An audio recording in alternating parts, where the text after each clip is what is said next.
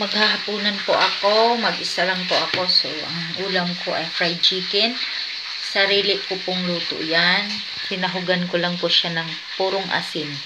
My fried chicken. Let's vlog fried chicken ala KFC.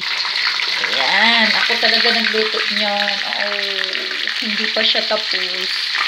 Ay, balik na rin ko pa siya. Okay. Ayan. Sarap no. Ito yung ipaparis ko. Yung wakame. Wakame siya, guys. Japanese seaweed. Yan. Binibili ko siya sa Mercadona. Iwan ko lang kung mayroon pa kasi nagpapanic buying na daw dahil sa COVID. Oh my God. COVID talaga.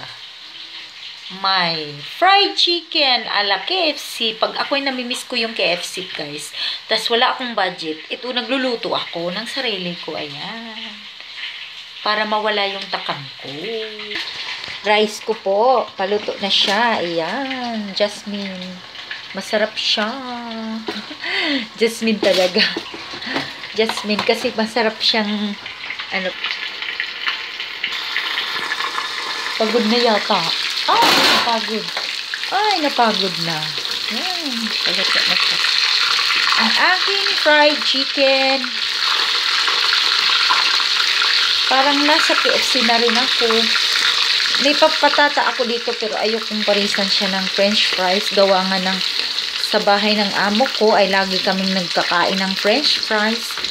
Kaya andyan yung mga bata. My God. So bukas hindi na ako hindi ako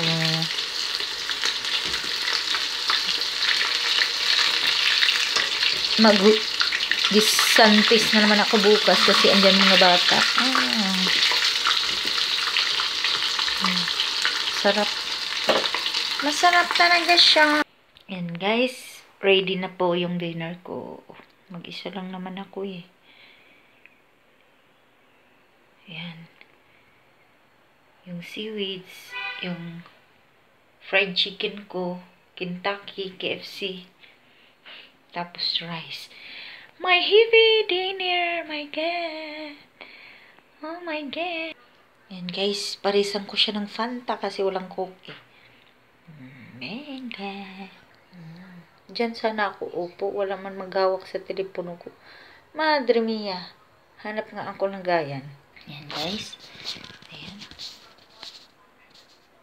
Ayan. Yung lagyan ko ng sauce, limon, tsaka sibuyas. Yan.